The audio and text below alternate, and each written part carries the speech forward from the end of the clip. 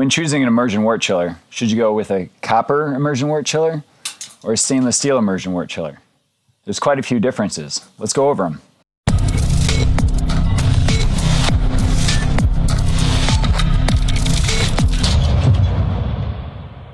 One aspect to look at with a wort chiller is obviously thermal conductivity. When comparing thermal conductivity of copper and stainless steel on a one-to-one basis, with the same thickness of copper and the same thickness of stainless steel, copper has a much better heat transfer rate than stainless steel. However, at the homebrew scale, there's not a whole lot of difference that you're going to see in your brew day if you're using stainless steel or copper.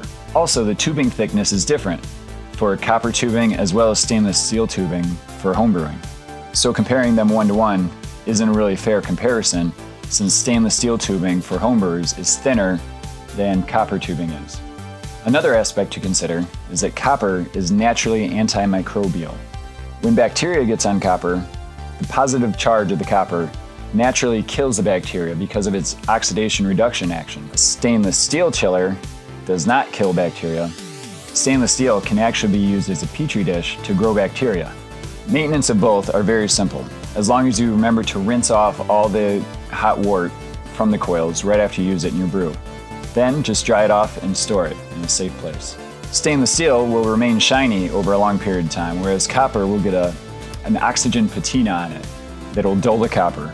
It won't look as shiny, but it's not harmful to you. Due to the properties of copper, when it's put in an acidic solution which has a negative charge, the positive ions from the copper will go into solution. This has been proven to be a yeast nutrient that'll help activate your yeast and keep them healthy during fermentation. Another thing to consider is if you're a low-dough brewer or not. Low-dough is low dissolved oxygen. If you are a low-dough brewer, you wouldn't want copper in your system. You would want to go with stainless steel. Another aspect to consider is the durability of your equipment. Stainless steel is very hard and hard to damage, whereas copper is very soft and easy to damage. Both copper and stainless steel can freeze and rupture if you don't drain them after use. Copper, being a softer material, will rupture easily. To avoid any ruptures, just make sure you drain the water from your chiller when you're not using it.